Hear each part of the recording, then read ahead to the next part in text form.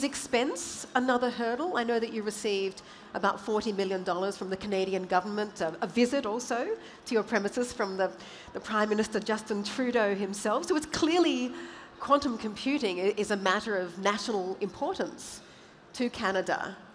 Yes, that's right. As you mentioned, where the Prime Minister come to our office and announce this funding, we're also looking to, I've been visiting UAE a number of times this year, and we'll continue to do that next year as well. These are, Canada, the US, and UAE, these are countries we're looking to set up a data center. We talked about fault tolerance and 1 million qubits. The actual size to build this computer with 1 million qubits will be roughly an acre of land, half a football field.